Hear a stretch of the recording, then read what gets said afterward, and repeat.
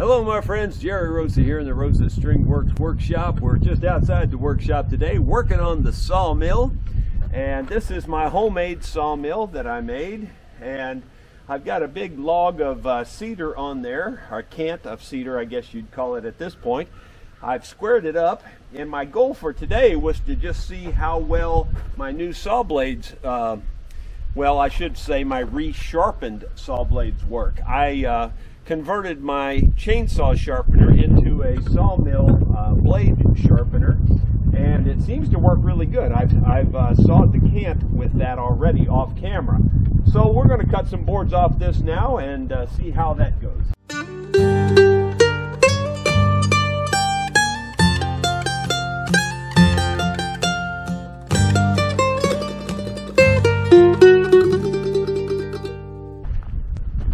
First thing I got to do is tighten up the blade. I loosen it up whenever I'm done.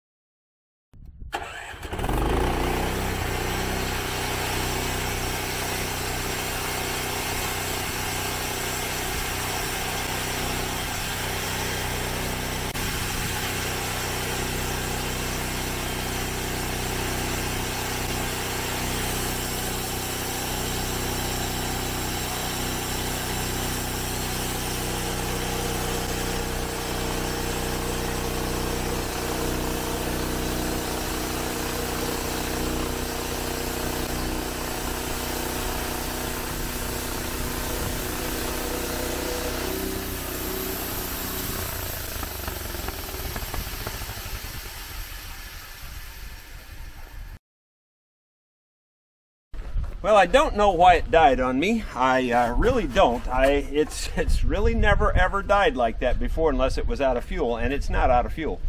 So I don't know. Wouldn't you know, just because you're on camera it has to do something like that. But you can see these are beautiful boards that it's cutting out of there. There's a little bit of wane on this one, but that's okay. The rest of them will be real clear for a long ways. These are going to be siding on my new water wheel house. So I'll put this out of the sun.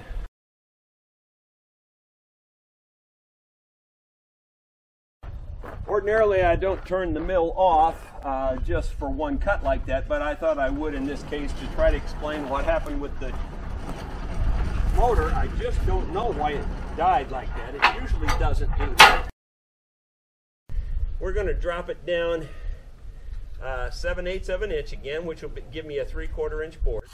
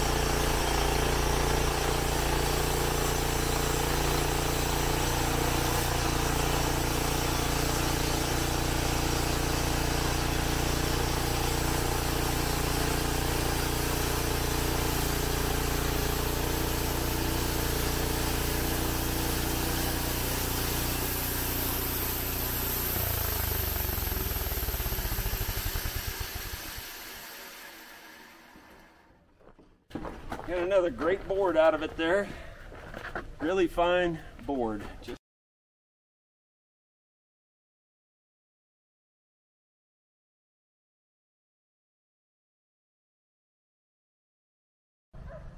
We ought to be able to get one more out of that.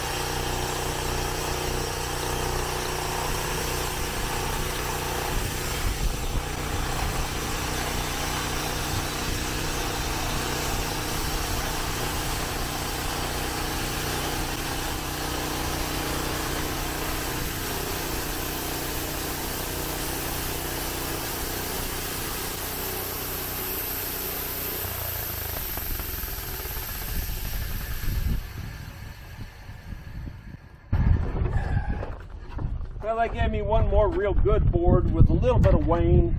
I can always cut it down a little bit if I need to, but that's not bad. I can tell you right now, that's pretty good. And then this last board is mostly good. It's not as good. It's a hair thicker, only a hair thicker. And, you know, again, it can be cut down and used for a good 1x for sure. Maybe not for the same siding, but it's pretty good. Well, my friends, we're about to cut a hackberry tree. I've never cut a hackberry before. I cut the tree down live, believe it or not. It's been laying in log form for a couple years now, and it's got, you know, the bark's falling off of it, but you can see the unusual kind of bark it has. Very unusual kind of bark. So I don't know what to expect out of this, but it's been laying here, so it's time to get her cut up. First thing I got to do is secure it. Unfortunately, it's got a big stick out right here. I probably need to turn it over, I would imagine, at least on this first cut. Though it's so heavy, I don't think I'm going to. I think I'm just going to find a way to live with it. This is pretty heavy.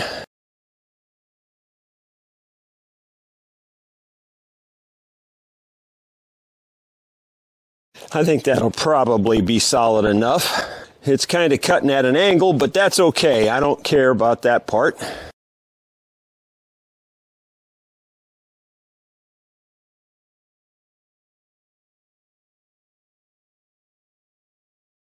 All right, let's try it and see what happens. I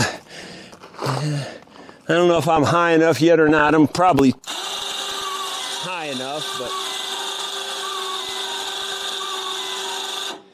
I'd rather be a little too high on the first cut than too low.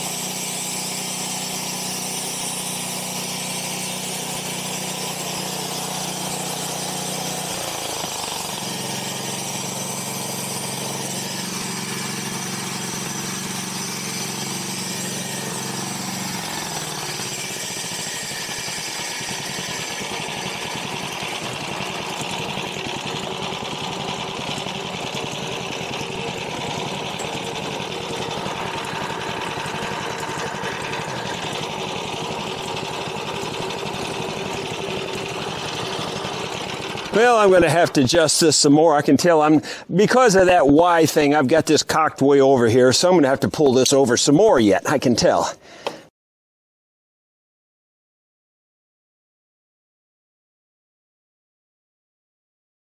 Probably tighten that up a little bit more just because. We'll get the water flowing and we'll try it again. Well, I'm going to drop it down. I'm going to drop it down a full inch.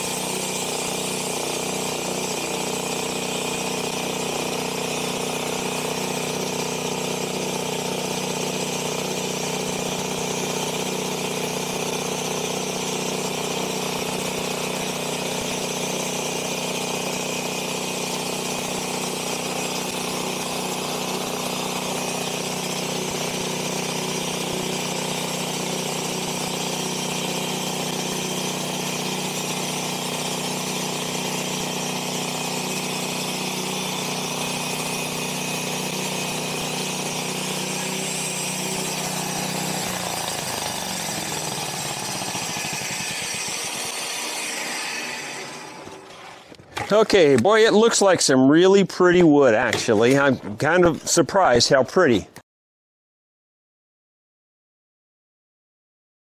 So I'll get some water and clean this off and show you how pretty the wood is.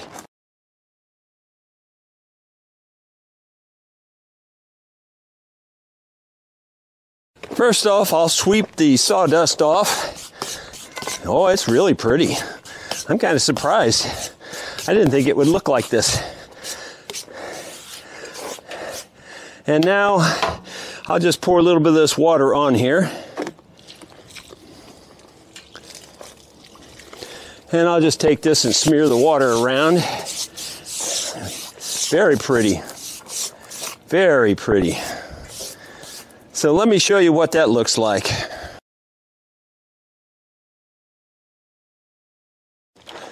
Can you see it?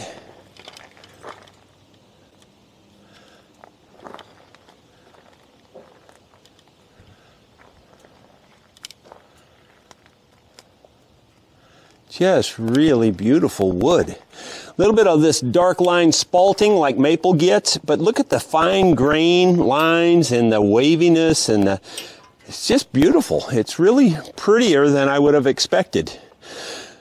So now I'm going to turn this over and flatten off the other side. Okay, I cleaned off some of the bark on this thing. I flipped it over, cleaned off the bark, got her sitting there pretty solid, dropped it down an inch. We're going to take a pass and see what happens.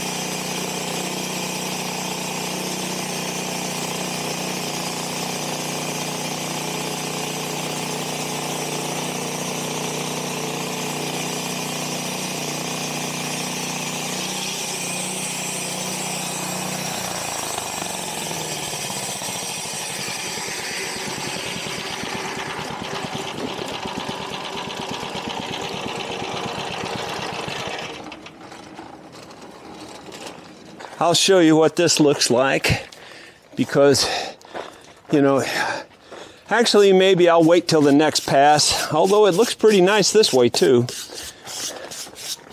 Make a great charcuterie board. This thing would be beautiful as a charcuterie board. Yeah, it's really nice. Well, let me just show it to you. What the heck? You know, I don't have it wetted down, but even not wetted down, I think you can see there's a lot of things going on there. It's pretty wood. Very twisty, curly looking. It would be beautiful under stain, as I'm sure you can imagine.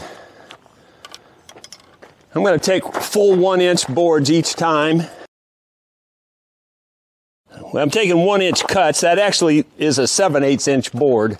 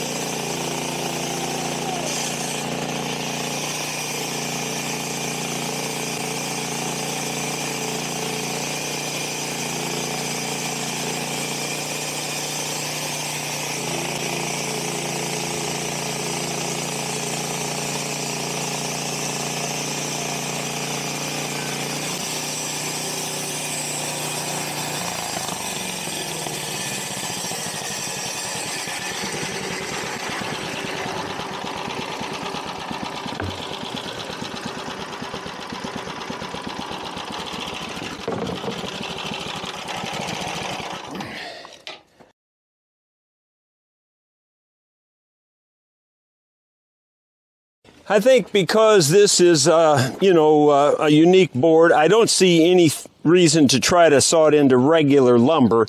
I think I'm just going to go ahead and leave it as like charcuterie board type stuff.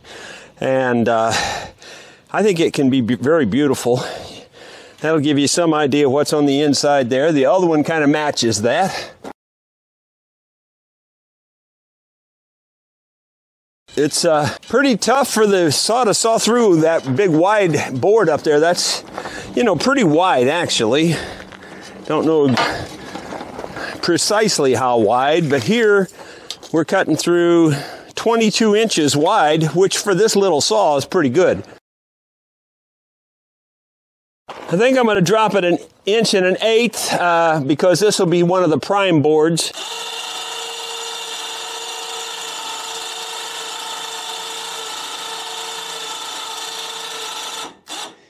That'll be a full inch board then when we're done.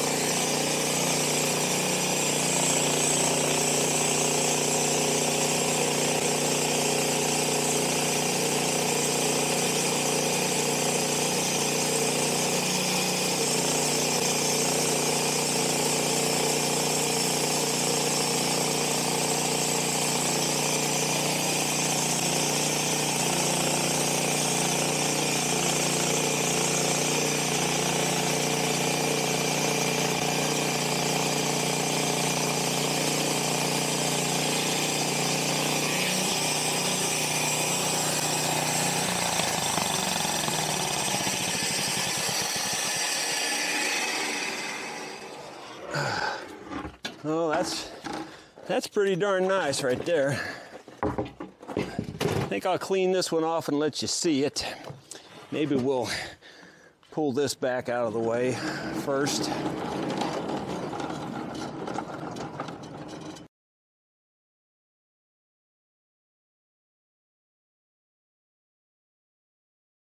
Yeah, I know Matt Cremona just throws it on there, but that's not how I do it. Anyway, take a look at that. That is really pretty wood. I never knew it would look like that. I never had seen the inside of a HackBerry before, I don't think. Nothing crazy great. You know, I've seen better wood, but on the other hand, it ain't bad. It's pretty nice. So I'm pretty happy with that. My daughters will be fighting over it for charcuterie boards. Well, I don't think I'm going to film any more of it. I'll show you the final product when we're done. Thought I'd show you what the final two boards look like.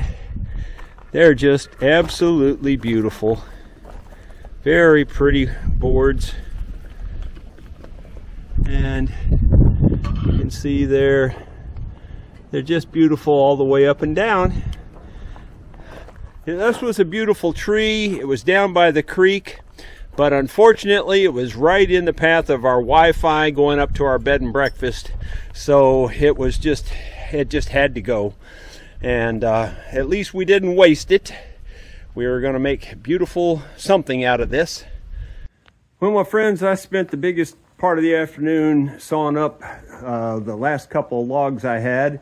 One of them was this HackBerry, and I thought I'd just show it to you.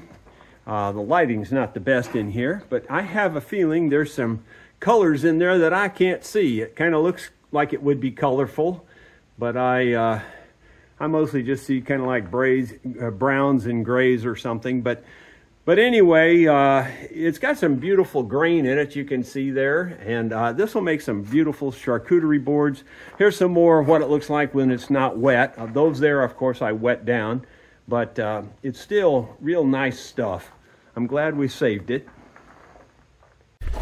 Well, my friends, I hope you enjoyed the video. If you did, I hope you'll give me a great big thumbs up. And if you're not yet subscribed, how about doing that as well? And we'll see you on the next video. Thank you so much.